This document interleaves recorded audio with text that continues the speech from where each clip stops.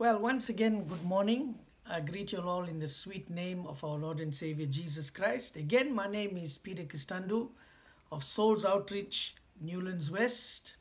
Okay, it's the 31st of May. We are on the last day of level 4 lockdown. Lockdown will be easing. Tomorrow we will be moving to level 3. And in level 3, government has given us permission to open the doors of religious organizations for worship. So churches will be open, strictly adhering to the rules as well. So I just want to say something very, very important. Don't compromise. Make sure you sanitize. Make sure you obey the rules. This, after all, this is for your very own benefit and the benefit of your family. Okay. So people asked us, Pastor Peter, are you going to post something on the net for us to hear? So I feel it's my duty to post something so that you can hear. There are many people preaching on the internet. There are many good preachers, sound preachers. But the people say they like to hear my message, especially my people. So that is why I'm bringing this message, and I pray that God will richly bless you. Okay, I want to go into the Word of God. When you look at the life of Jesus, Jesus performed many miracles.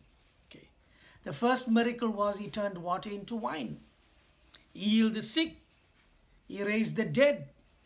He opened blind eyes. He calmed the storm. He walked on water. Deaf and dumb people were restored. When the people were hungry, he multiplied the fish and the loaves. He cleansed the lepers. There are so many miracles that he did. He rose Lazarus from the dead. Now, precious friends, when you look at the miracles of Jesus, one man made a very powerful statement, and he said, God is a God of plan. God is a God of design. God is a God of purpose.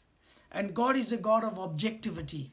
In other words, when God allows anything to happen, He does not just allow it to happen for nothing. There's a plan. There's a purpose. There's a design. There's an objective. When you look at the life of Joseph, Joseph didn't suffer for nothing. He suffered. But in the end, he saved a nation. David didn't suffer for nothing. David was suffering. Somebody wrote the book and he said he was training for reigning. He became one of the greatest things. So taking into note that God is a God of plan, He's a God of purpose, He is a God of design, He's a God of objectivity. One of the miracles that Jesus performed really bothered me. And I got to thinking and I started researching and finding out, why would Jesus do something like this? So follow me in the scriptures right now, even as I take you to Mark chapter 11 and verses 12. The Bible says, the next day, as they were leaving Bethany, Jesus was hungry. Seeing in the distance a fig tree in leaf, he went to find out if it had any fruit. When he reached it, he found nothing but leaves. What was Jesus looking for? Jesus was looking for fruit. Did he find any fruit? No. He found nothing but leaves. The Bible says, then he said to the tree, may no one ever eat fruit from you again. And the disciples heard him say it. Now, when you follow the scripture in verses 20, it says when the disciples came back, they noticed that the fig tree withered and he died. And Jesus told them, if you have faith as a grain of the mustard seed, you can do great things. But my question is, why curse a tree? Why dry up a tree? What is the meaning? Is there anything that I can glean from that as a child of God as well? And you'll find out, when Paul was talking to Timothy in 2 Timothy 2:4, he said that we must be instant in season and out of season. We must be prepared in season and out of season. In other words, we as children of the Most High God, we must bear fruit at all times. We must live fruitful lives. Even John the Baptist said, we must produce fruit in keeping with repentance. In the book of Galatians says, we must have the fruit of the Spirit now flowing in our lives. And the greatest fruit of the Spirit is love. Love, the Bible also says charity. Love. Okay, so you'll find out Jesus cursed the fig tree because it had no fruit. And what is the message to every one of us? It doesn't mean that we must only look good, we must have green leaves, we must have all the bells and whistles, but we must live fruitful lives. We must be able to bear fruit. And a tree, according to the Bible, is known by its fruit. Okay, now after doing that, he goes on a bit further, and the Bible says in verses 15, on reaching Jerusalem, Jesus entered the temple area. Jesus entered the temple area. Why was the temple built? What was the purpose for the temple being built? The people to come together to corporately worship God. And you know, Jerusalem was the capital city of worship, and people from all over the known civilized world then came to Jerusalem to worship God. Listen to what happens. On reaching Jerusalem, Jesus entered the temple area and began driving out those who were buying and selling there. Remember, he goes to the temple area, and what are they doing? They're buying and selling. He overturned the tables of the money changers and the benches of those selling doves. Now, I don't know if you've been to some marketplaces where people are selling stuff. Now, remember, they're doing this inside, they're doing this in the church. I think it is in the Gentile area. They're selling, they're buying, they're exchanging money, because if you want to give to the temple, you must give the temple coins. And people were doing business in church. People were doing business. They were buying, they were selling doves. And listen, he overturned the tables of the money changers and the benches of those selling doves, and would not allow anyone to carry merchandise through the temple courts. And as he taught them, he said, is it not written, my house will be called a house of prayer for all nations, but you have made it a den of robbers. Now remember, precious friends, Jesus is looking for true worshippers. And this is a house of worship. But look what happened slowly, gradually. They made it very convenient. They said, you need to give a sacrifice, we'll sell you the sacrifice. You need to give an offering, we'll do the money changing for you. And we become the middleman, we become businessmen in the house of God, and we turn the house of God into the house of merchandise. So remember, Jesus cursed the fig tree because it looked very promising but produced no fruit. And you'll find out he goes into the house of God, he overturns everything, he chases everybody out, he drives out the animals, and then he teaches them, and he said, my house will be called a house of prayer for the nations. Precious friends, during this season, the nations of the world are facing a huge pandemic. People are dying daily. They're running short of medical supplies. And you'll find out Jesus said, my house will be called a house of prayer for the nations. So remember, the doors are going to be open again. People are going to gather together for public worship again. Remember, Jesus said, my house will be called a house of prayer for the nations. Don't make it a house of merchandise. Don't make it a den of thieves. Okay? Don't make it a den of robbers. Don't make it a house of business. Let it be a house of worship. Let it be a house of prayer. You know, in the book of Exodus, chapter 32, remember, God is a God of plan, He's a God of purpose, He's a God of design, He's a God of objectivity. When God told Moses, let my people go, He said, let my people go so that they may worship me. His purpose was worship. Let them go so that they may worship me. Now, not long after they came out of Egyptian bondage, Moses goes to the mountain to bring the 10 commandments. And on his return, this is what he hears. The Bible says in Exodus chapter 32 and verses 17, when Joshua heard the noise of the people shouting, he said to Moses, this is the sound of war in the camp. This is the sound of war. I want you to know something. It was nothing near warfare. Moses replied, it is not the sound of victory. It is not the sound of defeat. It is the sound of singing that I hear.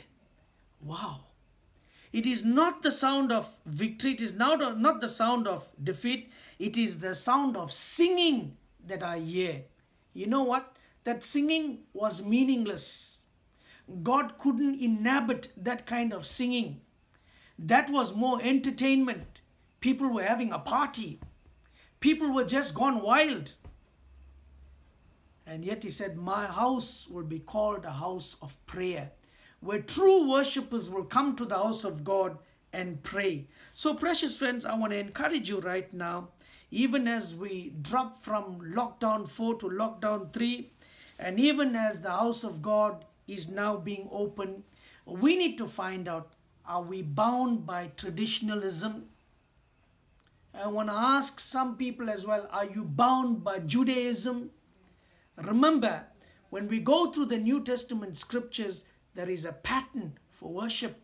And Jesus Christ is looking for true worshippers. Remember, we too can be caught in a bondage if we don't arise early to go to the house of the Lord. If we go to the house of the Lord unprepared, okay, and thereafter we turn the house of God into a house of merchandise, a den of robbers, and a marketplace. So precious friends, when this lockdown eases and we are allowed to go back to the house of God to worship, let's go with purity. Let's go with honesty. Let's find out, God, is this necessary? Is that necessary? Do you want this? Do you want that? And you'll find out sometimes, even if we're bound by tradition, we got to learn to adjust to the Word of God, align ourselves to the Word of God, and do what God wants us to do. Somebody told me a simple story once. You know what they said? There was a lady boiling mealies, and she broke all the mealies and put it into the pot to boil it. The daughter asked, Ma, why are you breaking the mealies and putting in the pot? She said, go and ask your granny. When she went and asked Granny, Granny said, my mother used to do that, go and ask your great granny. So she went up to the great granny and asked, Granny, why are you all breaking mealies? She said, you know what, Ma, when we were young, we were very, very poor. We didn't have big pots. We had small pots. A whole mealie will not fit into a pot, so we used to break it and put it inside. You'll find out that tradition got passed down through the lineage, and now even though we have big pots, we still have a mindset that is in bondage to small pots. And because we're in bondage, we're doing things that are not in keeping with what we now have available. Jesus came to set us free from bondage. Jesus came to set us free from all types of bondage. He wants us to worship Him in spirit and in truth. And I want to say to you, precious friends, when you go to the house of God, it's not your high-flying fashion, it's not your eloquent speeches, it's not your music. God is looking for people who will worship Him in spirit and in truth. And that is why Jesus said, my house will be called a house of prayer for the nations. The nations are suffering right now. Let's go back with a God-given idea, saying we will turn the house of God into a house of prayer for the nations. And who knows, God may give us a speedy answer for this COVID-19 disease. He said, ask and you shall receive, seek and you shall find, knock and the door will be opened. When we come together to corporately worship God and we cry out to the Lord, He said, if my people who are called by my name will humble themselves, turn from the wicked ways, seek my face, then I will hear from heaven, I will forgive their sin, and I will heal their land.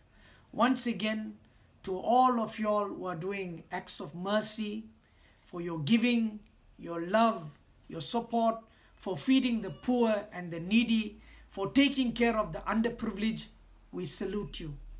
God bless you. You're doing a good job. We see you, and we pray that you will continue doing this. May God provide for you supernaturally and help you. Remember the words of Jesus, my house shall be called a house of prayer for for the nations. Let's not make it anything else, but let's keep it to the house of prayer that Jesus wants. With that, let's bow our heads for a short time of prayer. Our most gracious God and eternal Father, we humbly bow before you in the mighty name of Jesus. Father, even as we pray right now, our heart goes out for those people who are suffering in hospital. Our heart goes out for those people who are infected with the COVID-19 virus. We humbly ask you, O God, that you would make a way. We humbly ask you, O God, that you will give us an answer. Lord, we look to you, our medical staff, our scientists. I pray, God, that you will empower them. I pray, God, that you will give us an answer during this season. So even as we go back to that building, O Lord, and even as we go, help us that we will do it right. Help us that we will worship you in spirit and in truth. And Lord, if there's anything that is like merchandise, help us to get rid of it and worship you, for you inhabit the praises of your people. We don't want you to stand outside and knock. We want you to come in and bless us. And Father, I pray in the mighty name of Jesus Christ of Nazareth, no matter what season it is, no matter whether we're in public or whether we're in private, help us that the fruit of the Spirit will be evident in our lives.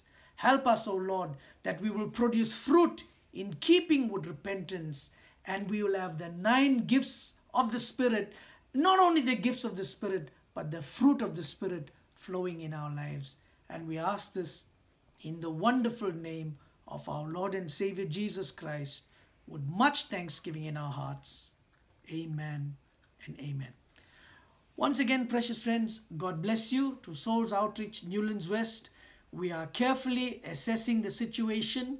We will keep you informed, and we'll let you know when we're going to open.